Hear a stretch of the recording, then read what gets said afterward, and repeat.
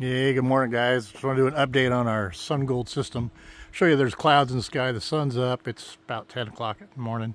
It's probably 50 degrees out here. Yeah, 55 degrees out here in the northwest. I just wanted to show you an update on our system.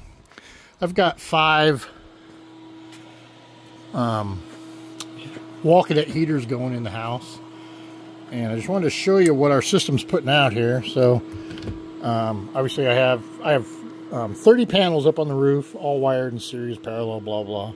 They all come into these charge controllers. So right now the house system is putting out about 90 amps of DC power charging these batteries. And out of the batteries feeding the house, feeding this inverter, I got basically 88, 89 amps to run all those wall cadet heaters. The system is at only 27% of what this can do. This is an 18,000 watt inverter, Sungold inverter. It just works, thumbs up on it. It's just a great inverter.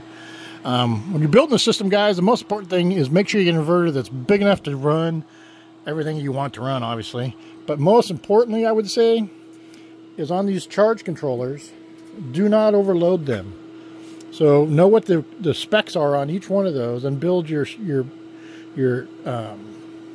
panel arrays accordingly to what these can handle.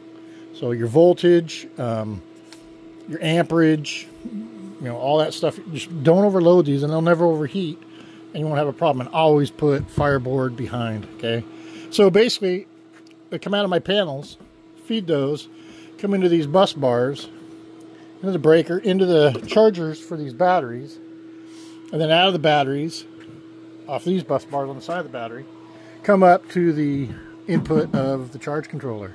So on our system, we come out of this inverter, we feed into this panel, and in this panel, I have everything in this panel except our oven, our dryer, because we run that at night, usually.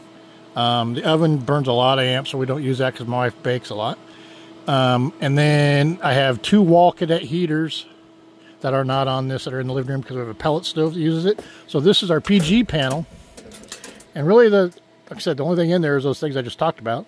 Then I have a 100 watt or 100 amp breaker that feeds out of this into this system here, into the inverter, because this has an onboard charger for these batteries. So if my solar doesn't produce enough power, PG, our commercial power, will kick in and charge these batteries.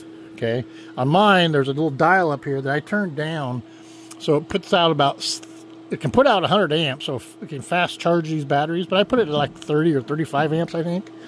So basically it'll start charging these at night if the sun doesn't have enough juice to power, or we use too much power at night.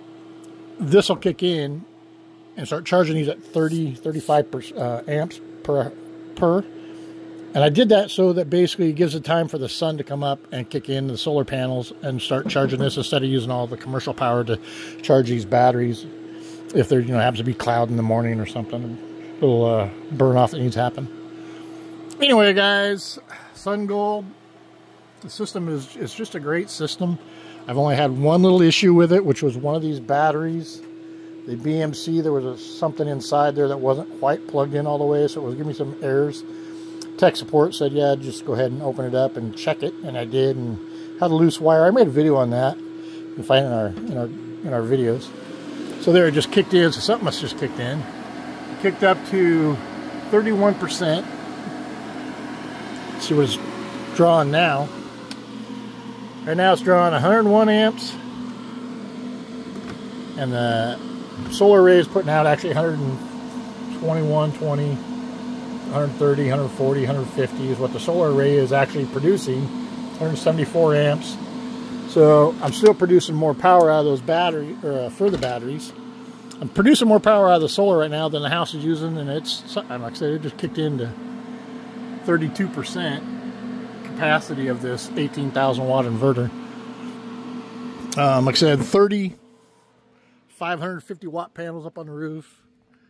It's October, and they're set at just summer. I mean, they're just set at on a 512 pitch roof, so they're not even close to the 45 degrees that they're supposed to be at to catch the best the best sun array.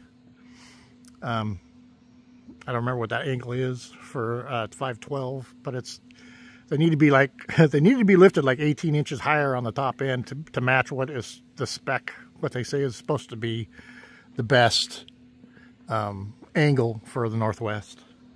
Anyway, guys, thanks for watching. Give us a thumbs up. Have a great day.